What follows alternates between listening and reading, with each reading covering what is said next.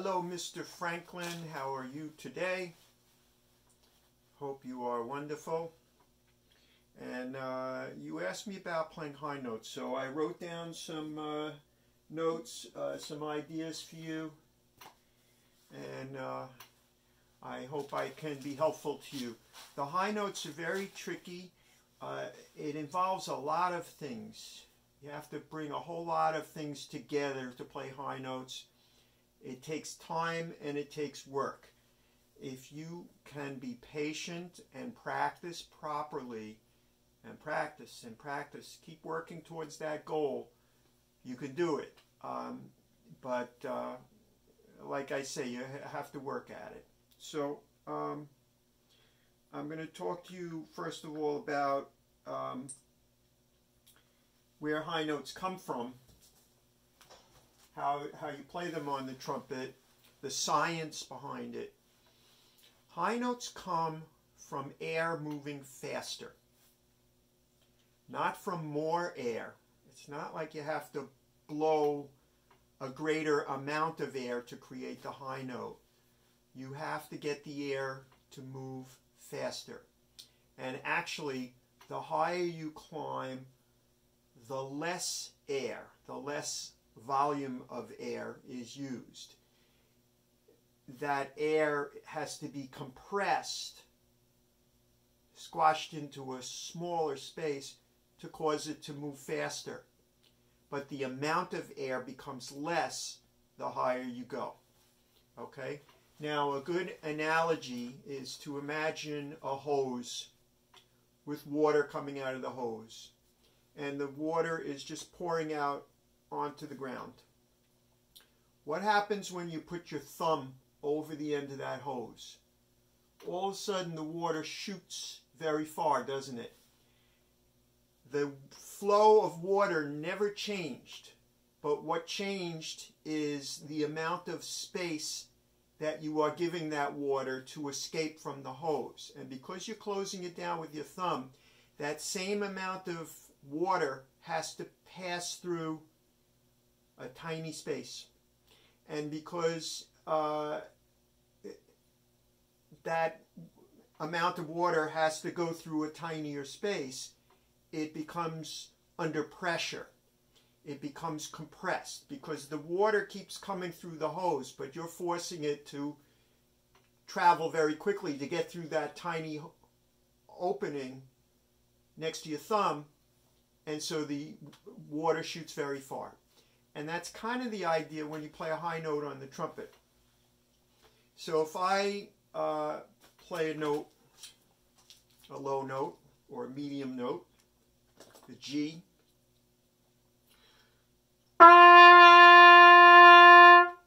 and you would call that sol, do, re, mi, fa, sol, right? Now I'm going to change from G up to C.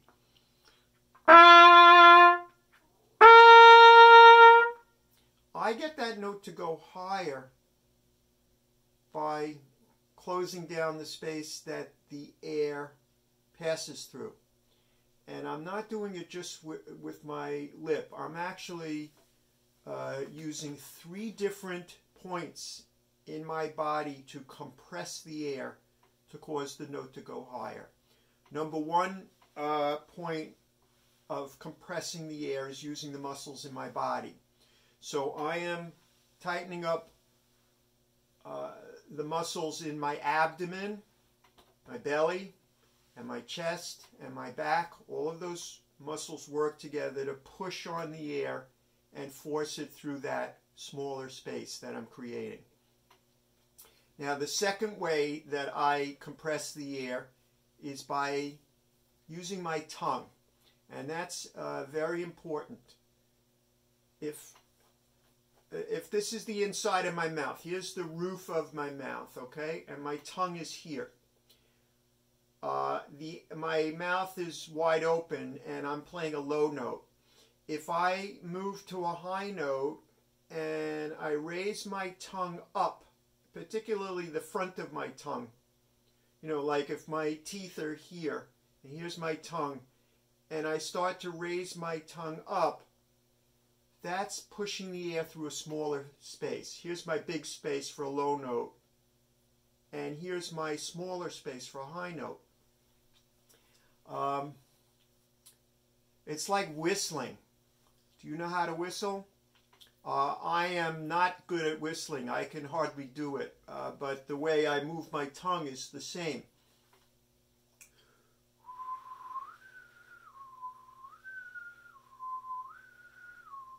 You can hear I'm not very good at whistling, but you can hear that the note is going up and down, right?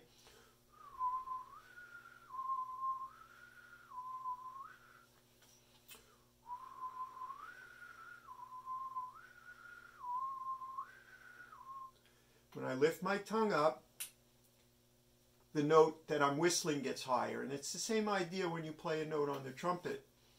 So I could blow the air and move my tongue that way without whistling. Just make sound with the air.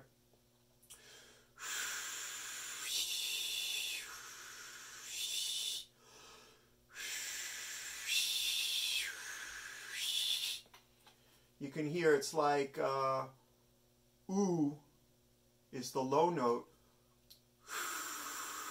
Ooh.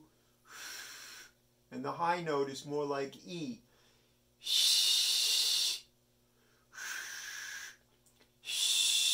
So I hope you understand what I'm saying about your tongue lifting up as you want the note to go higher. Now the third place that we close down the space that the air passes through is your lip. So your lip tightens up. And so your lips are coming closer together and there's less space for that air to go through. And therefore the air has to move faster. And that's what gives you your high note. So I'm compressing the air in three places. From my the core of my body when I blow the air. I really push on the air harder when I'm trying to make the note go higher. I lift my tongue up to make a syllable, and I'm also tightening my lip. Okay? And I'm going to look at my notes so I tell you what I was going to talk about. Oh, yes. It's important that you remember that you are not moving more air into the trumpet. It's the opposite. When you move higher, you're using less air. When you use more air, the note becomes louder. I don't know if you can tell over the video. I'm going to play a G or sol. That's a little soft. Now I'm going to blow it louder. I'm blowing more air.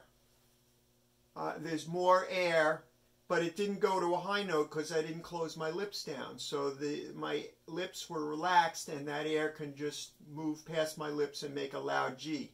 Now if I play my G and I blow a little bit stronger, but I tighten my lips down and I raise my tongue inside my mouth,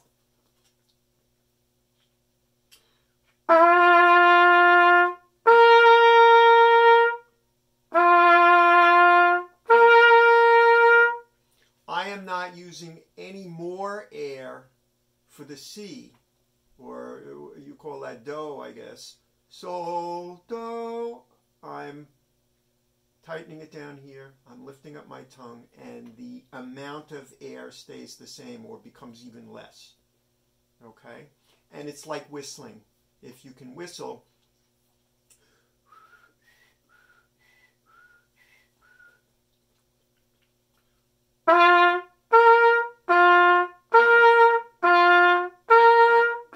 I'm showing you what my tongue is doing when I go from a low note to a high note.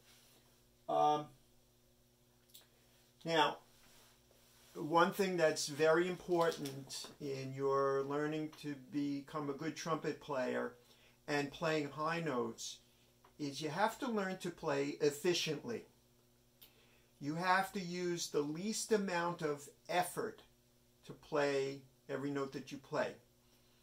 Now it makes sense. If I play up to a high C,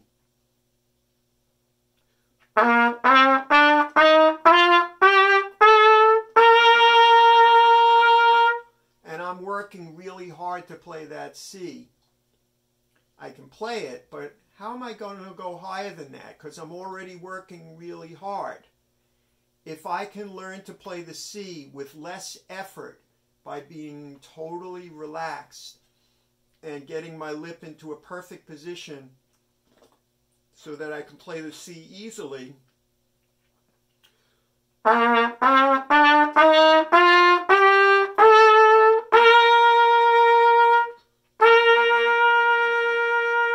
it's very easy. Now I can climb higher.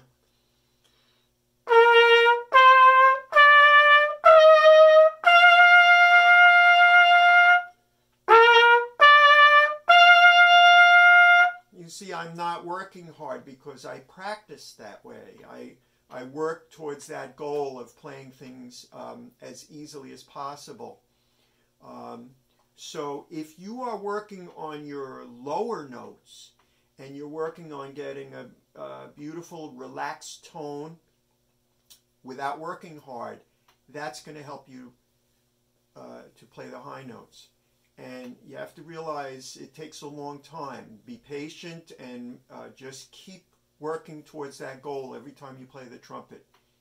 Efficiency, doing it as easily as possible, and keep trying to work on the next note. If you, let's say you can play up to the C easily,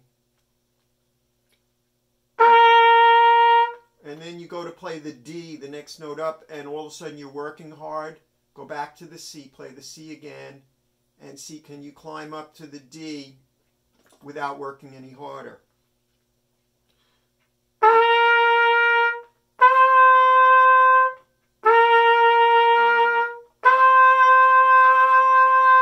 You want to play that D. It doesn't have to be loud. As a matter of fact, if you do it softer, that's actually a better way to approach the high notes first. Don't try to play them loud.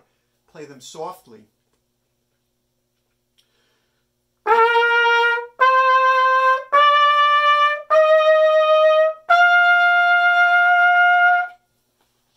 When you're climbing up high, you want your lips to be very close together. That's how you get the high notes, because you're pushing the air through a tiny space. If you play loudly, you're forcing more air between your lips, and that pushes your lips apart. Then it's harder to hit that high note. Because remember, we want to play high notes with lips that are close together. So when you play softly, it's easier to keep your lips close together.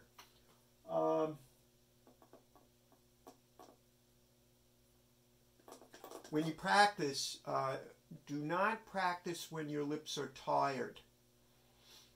It's not like if you were working on lifting weights. If you go to a gym and you lift the weights because you want big muscles in your arms, you lift again and again till your arms feel really tired, and that's how you build up the muscle in your arm. Building up this muscle is different. This is a very delicate muscle. It can be injured easily. So if you keep playing and playing until your lip is beat up and tired, that's going to knock you down. That's not going to build up strength in your lip. So play only when your lip feels good. And if your lip starts to feel tired and you start to miss a lot of notes, then take a break. You should rest as long as you play. So you can play for 5 or 10 minutes, then wait 5 minutes, and then play some more. 5 or 10 minutes, then take a break. Drink a glass of water, you know, walk around a little bit, and then go back and play again. And that's the way to build up your trumpet playing. Practicing scales is very good for working on your range. So I heard you play the F scale. I'm sorry.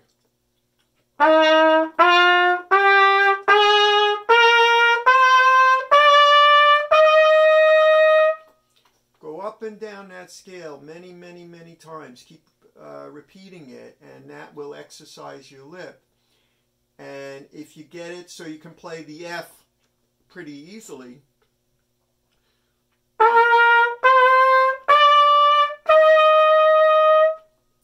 then you work on the G scale, which is one step higher.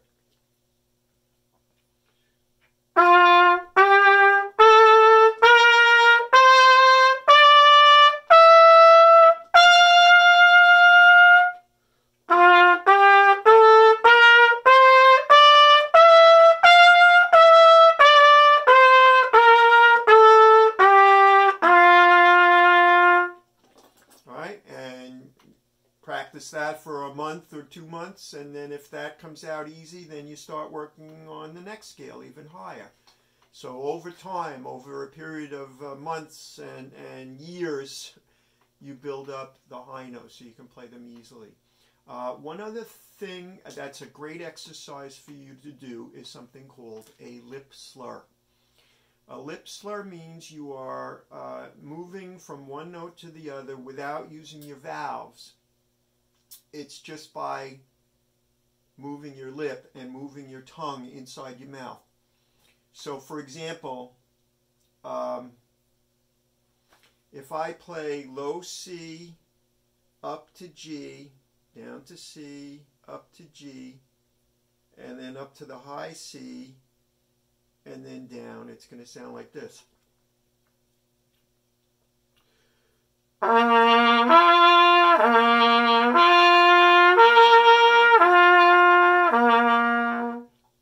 Again.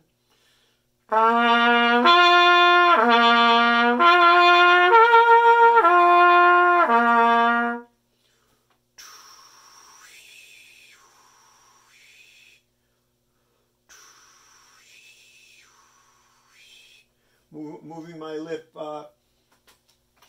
just like I'm whistling.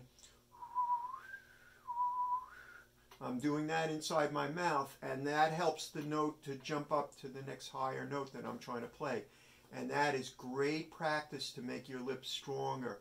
Right here, these muscles have to be tight when you play a lip slur to be able to get that note to jump up higher. Now I can do that same exercise with the middle valve.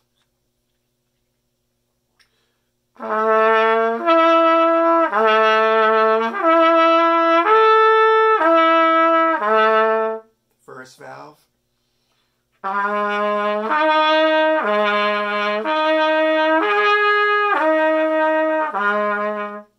Then 1 and 2.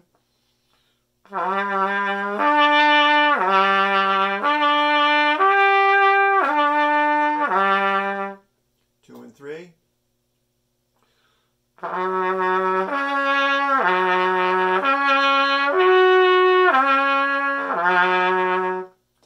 One and 3.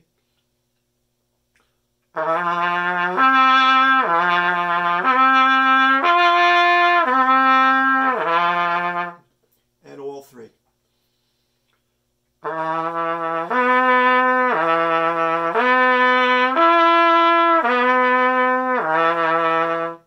That's a great exercise to make your lip stronger. So do that for 5 minutes, rest for 5 minutes, and do it again. Now, I went, the first one without valves was this.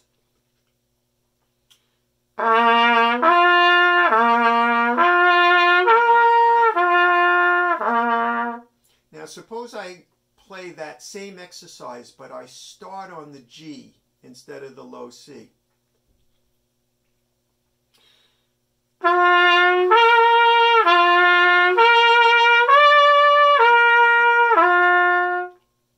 Middle valve.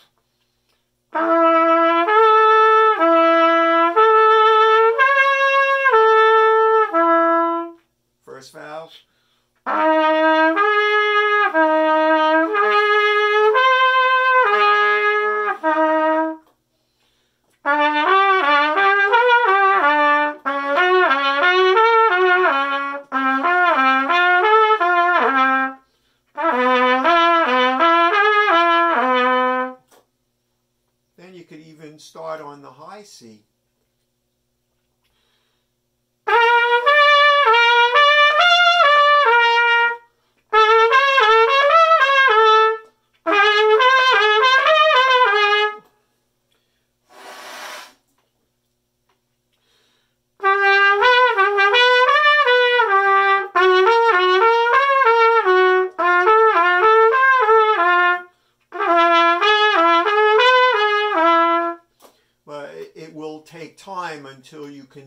up to the point where you can play the exercise the way I just played it.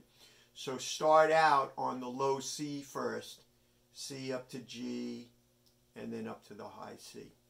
Okay, and that's called a lip slur, and every serious trumpet student should spend some time practicing lip slurs. Do it every day. Practice scales and practice lip slurs, and that will make your lips stronger and will give you those high notes that you would like to play.